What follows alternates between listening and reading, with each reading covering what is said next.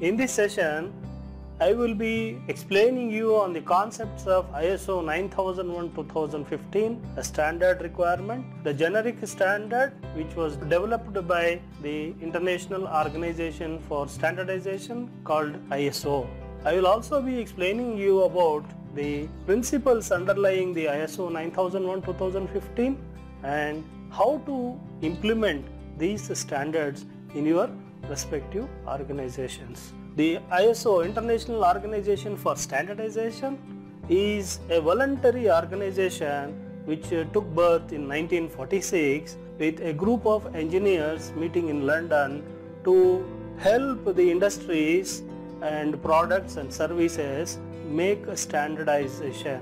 It all started this journey, and now the International Organization for Standardization is having 165 member countries, and since this is a voluntary organization, the standards established, produced and implemented are generic in nature and are up to the organizations to take for the certification. ISO, as you all be knowing, means that equal. So it is a friendship of equality with the basis that the ISO standards are being generated.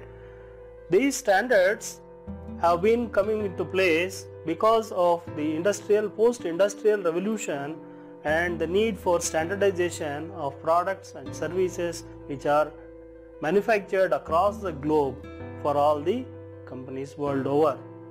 In a need to do this, the organizations have been prescribed a general guidelines which are written and published by this International Organization for Standardization. The organization which are intending to implement the ISO standards can implement taking the guidance of these standards.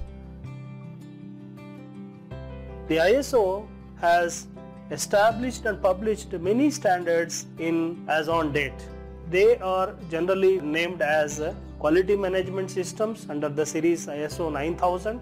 The standard ISO 9001:2015 stands for ISO 9000 means the quality management systems, and 2015 is the year of publication of the standard. Every 5 years the standards go in for a revision and the revised standards will be implemented by the organizations.